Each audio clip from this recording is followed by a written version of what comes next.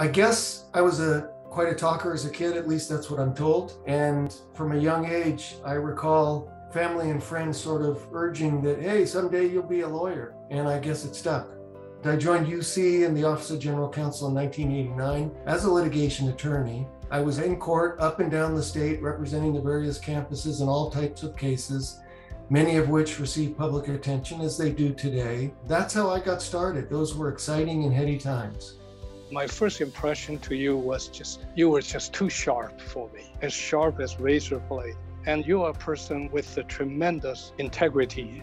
When Jeff was head of litigation for the university, UC's legal team worked on some groundbreaking cases. And just a couple of examples, Martinez versus Regents, where the California Supreme Court upheld legislation allowing undocumented immigrants who attended high school in California to pay in-state tuition.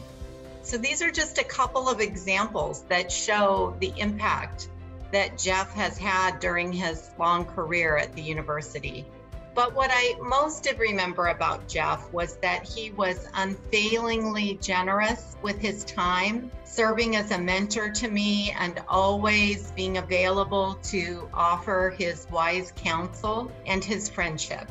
Well, number one, I just bleed University of California. I love the institution, I always have.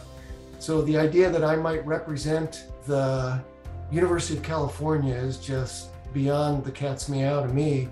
We all know Jeff is a great dirt farmer, and I've got my picture of him on the tractor, complete with a piece of straw coming out of his mouth. It's priceless.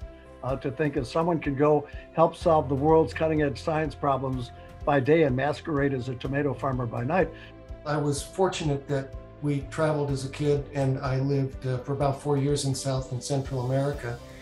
And what I remember growing up as a kid, 9, 10, 11 years old in Ecuador, is I was taught to treat everyone exactly the same. In our household, that's the way it worked, from the big wealthy landowners of the day in South America to the campesinos.